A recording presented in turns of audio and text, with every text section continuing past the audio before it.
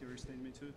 Well, I was actually a part of that statement from the club, so obviously we said what we need to say there. A little girl in my lap around the stadium gave me this little bracelet. It says love on it. That's important. We always say that championships are made out of love, not hate, and what that represented today was hate. So that's not Botafogo. That doesn't help us win. It doesn't help the team. So I apologize to Leila and to Ednaldo for that. But it's all about love, and that's the message. Okay. Thank you. Thank you, John. Congrats on the win.